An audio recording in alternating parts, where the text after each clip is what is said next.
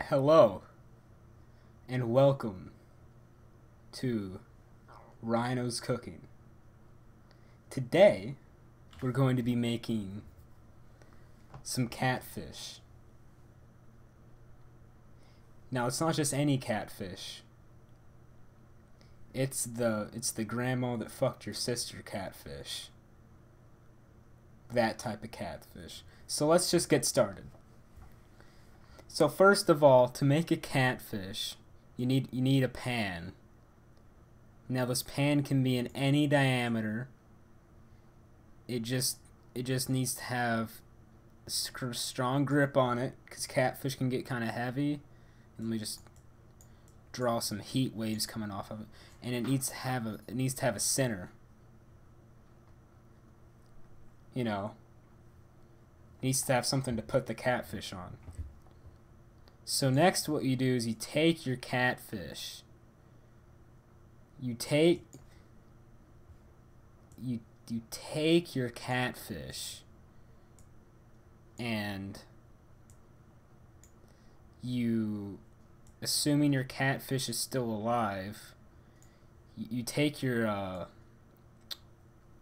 your knife that also has a really nice grip on it, and you just like 1800s guillotine that shit, you know what I'm saying? Just right off.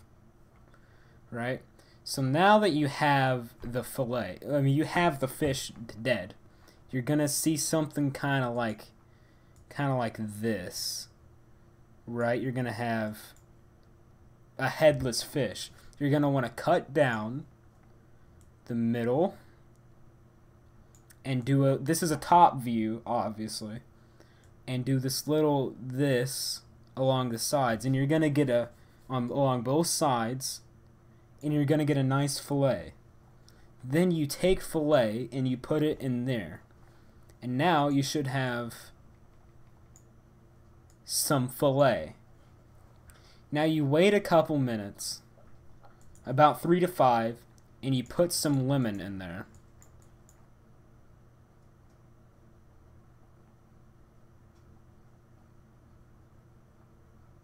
I was saying, you squeeze some lemon in there. You may want to put some pepper on it. And then after that, you take your catfish out of the pan. And then you get a plate and damn these things, and you put the catfish on the plate, and then you take the fork, you grab a fork, and let me draw my fork.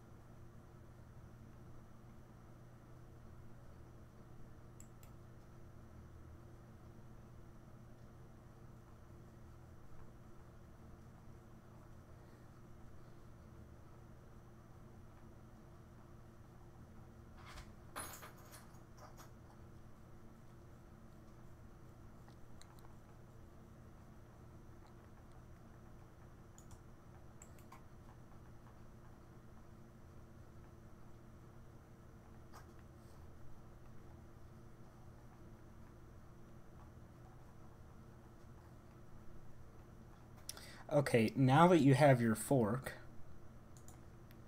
you're gonna wanna put some pepper on that bad fish, right? And then after you have the pepper, you're gonna want to put some more lemon on it, and you know your toppings and everything. And then you just